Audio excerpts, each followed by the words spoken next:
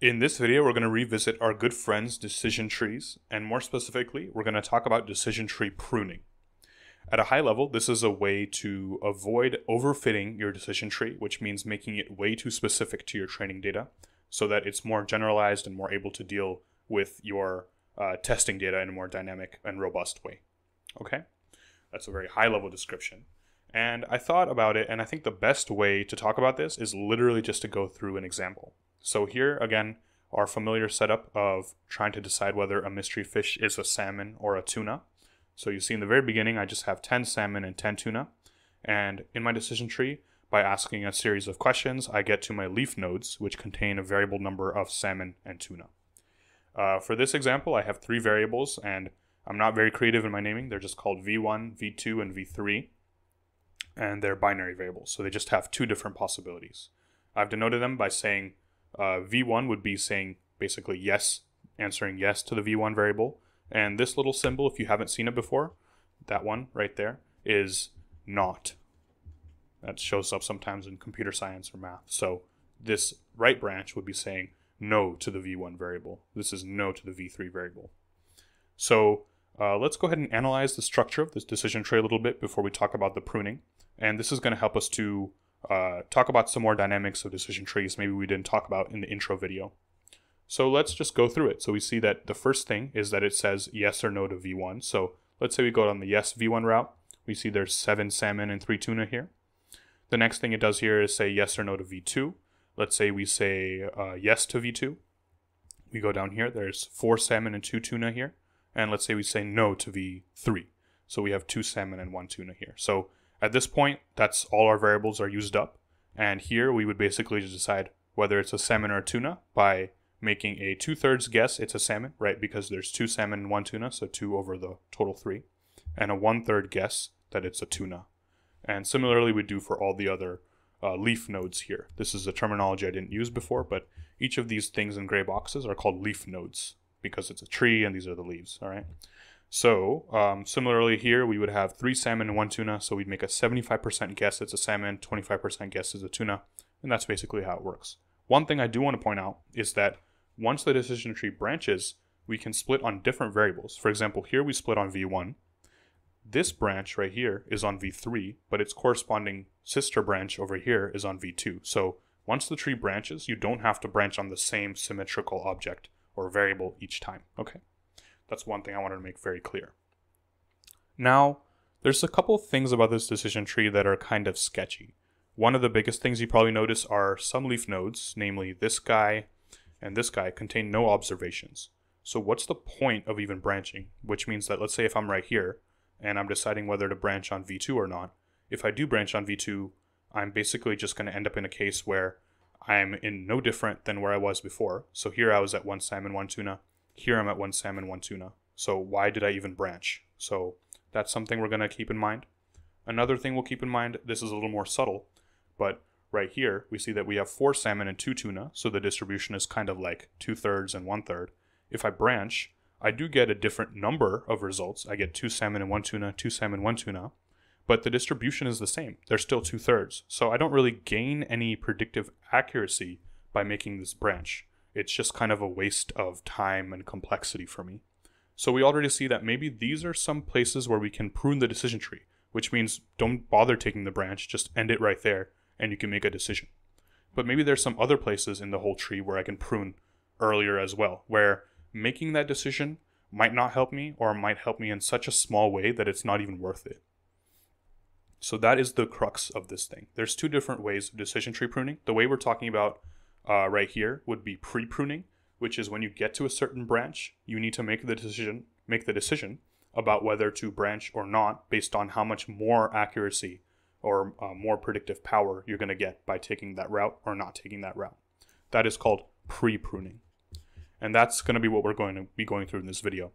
There's a different way to do it, which is actually considered more robust, which is post-pruning, which is where you literally build out this entire tree as we've done here. And then you go through it and figure out which branches are weak and don't need to be included.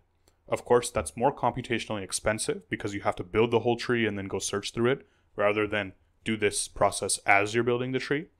but we'll talk about at the end why post-pruning has a couple of advantages. But again, this video is on pre-pruning because it's more simple. We'll make a separate video on post-pruning later on. So let's go ahead and get right into it. I've put a couple numbers here in purple, 1, 2, 3, and 4. These are the ones, places we're going to talk about whether we want to branch or just end the decision tree right there. Let's talk about number 1 first, the simplest one. Right here, before we do anything to the decision tree, we have 10 salmon and 10 tuna. So that we have basically a 50% chance of getting it correct if we just guess blindly, right? Now, let's go ahead and look at what happens if we decide to split on 1.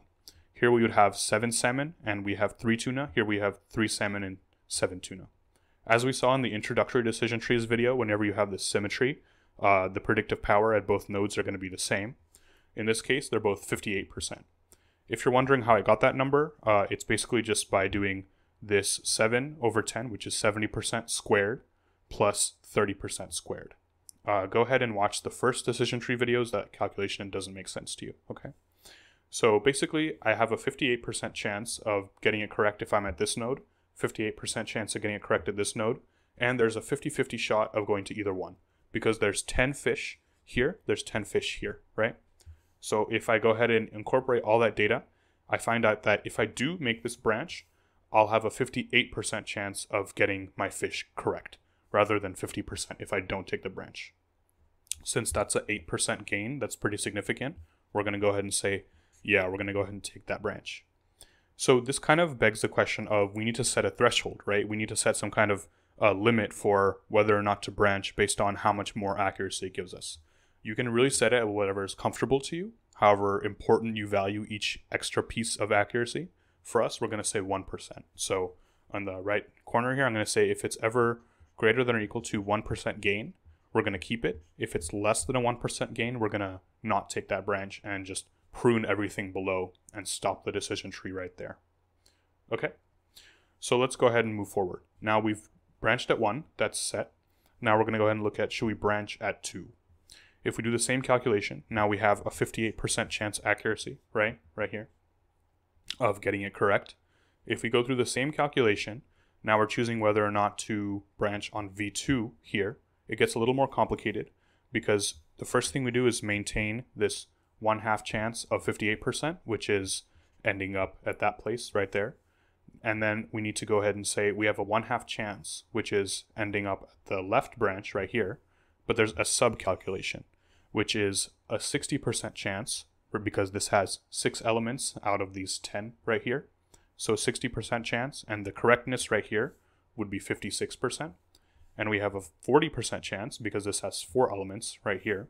And the correctness right here would be 63%. Sorry, that got a little bit muddled right there. That's a 63% chance of getting correct if we're at that node right there. So when we do that calculation, we get 58.4%. So we see that, is it worth it going from 58% correctness to 58.4? Well, according to our 1% threshold, it's not, because this is only a 0.4% gain, so it's not enough for us to continue. So that's our first pruning right there.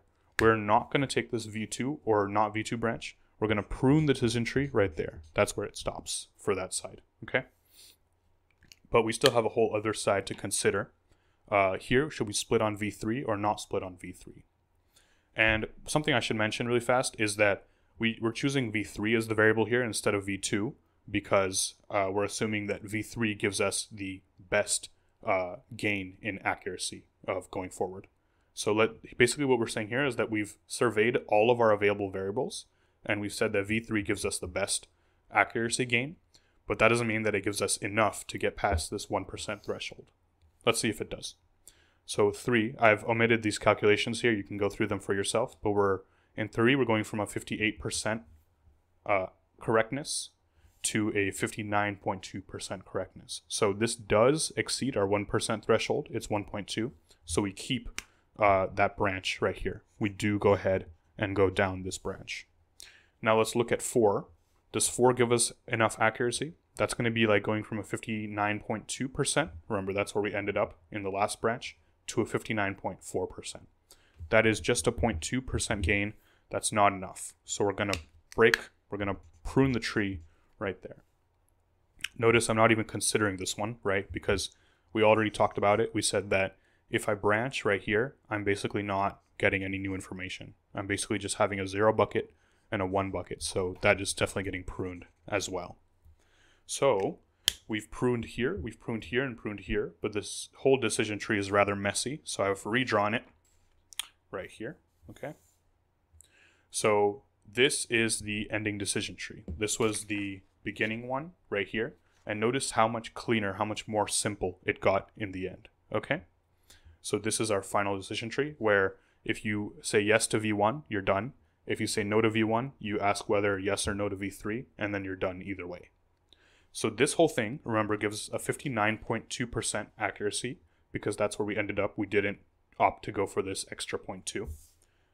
Versus if we kept the entire tree, if you did that whole calculation on our correctness, if we kept the entire tree, you would find that we would get a 59.8% accuracy. So basically, we're only giving up a minus 0.6%. So that's how much worse we're doing right here. But we've pruned a significant portion of the decision tree, which is going to help us computationally. It's going to help us to avoid overfitting, which means that our accuracy might actually go up with our true testing examples and so forth. So this is a very introductory video on pre-pruning decision trees. Now I promised to talk about why pre-pruning might have some issues that post-pruning might address. Basically the issue with pre-pruning is, let's say that this tree was much bigger, right? So there's always a chance that I would have cut a tree early because right there, it wasn't giving me any extra gain in accuracy.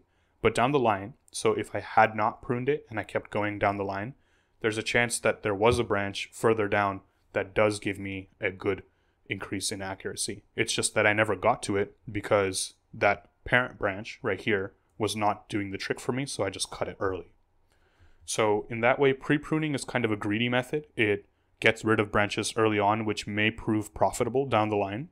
But in exchange, we get a very simple and more efficient pruning method. Post-pruning would build up that entire tree and search for these little minutia details ahead of time so that it's not making those mistakes, which means that it's more computationally expensive, but it's potentially going to give you a better accuracy in the end.